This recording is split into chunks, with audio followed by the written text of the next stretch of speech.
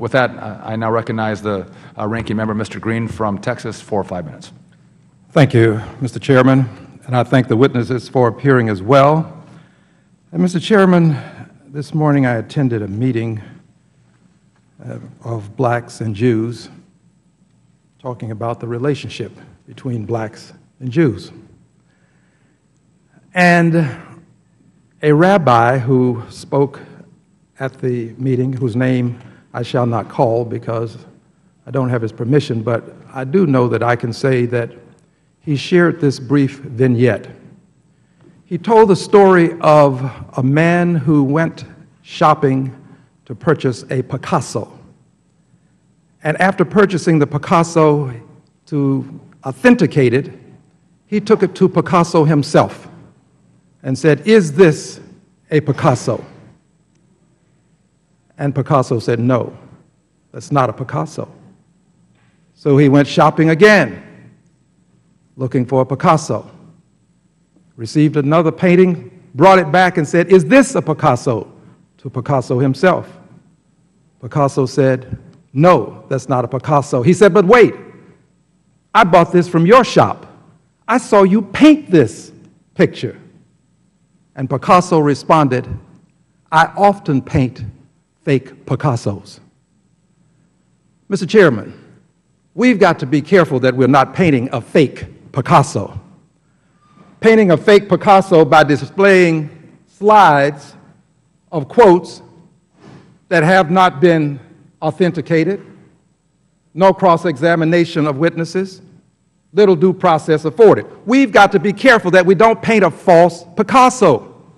This is the Financial Services Committee, formerly the Banking Committee, until about 1968.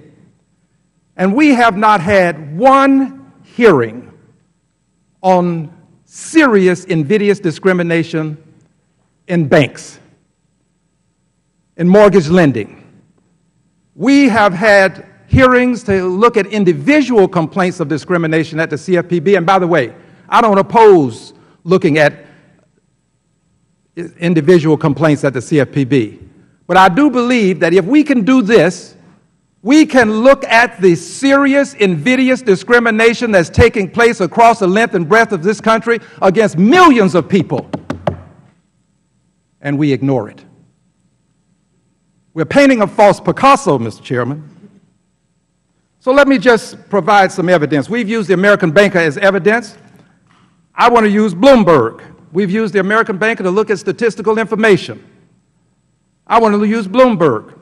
We've used the American Banker to have what I will call probable cause for this hearing. I want to use Bloomberg. Here's what Bloomberg says about some serious discrimination. Bank discrimination and its debilitating effect on minority entrepreneurs. For a recent mystery shopper experiment, 3 business school professors recruited black, white, and Hispanic entrepreneurs across the U.S., dressed them in matching polo shirts and khakis, and sent them into banks to ask about small business loans. The results are disheartening, if not a big surprise. White business owners got better and more encouraging service, according to a new paper describing the study in the Journal of Consumer Research.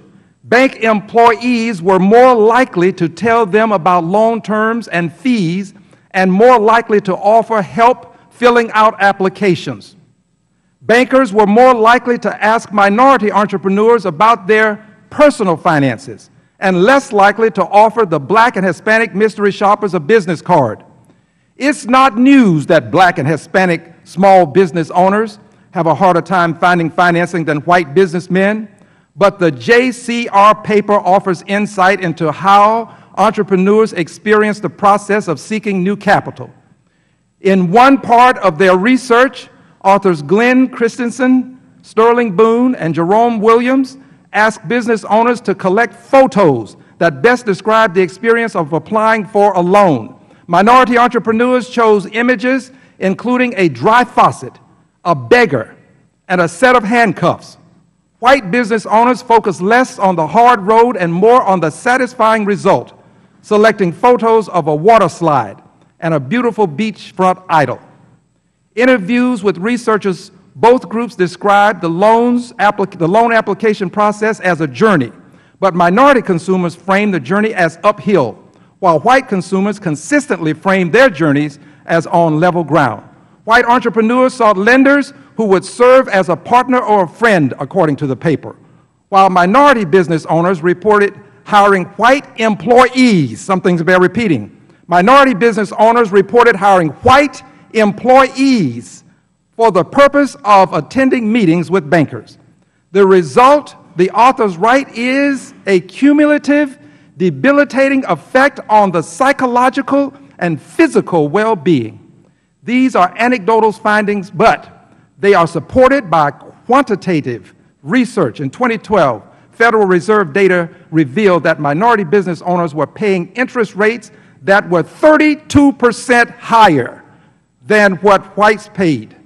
Last year, research from the Kauffman Foundation showed that minority entrepreneurs were more likely to be turned down for loans and less likely to apply for fear of rejection. Let's not paint a false Picasso. Let's look into what's really going on in the banks. I yield back, and I thank you for the extra time.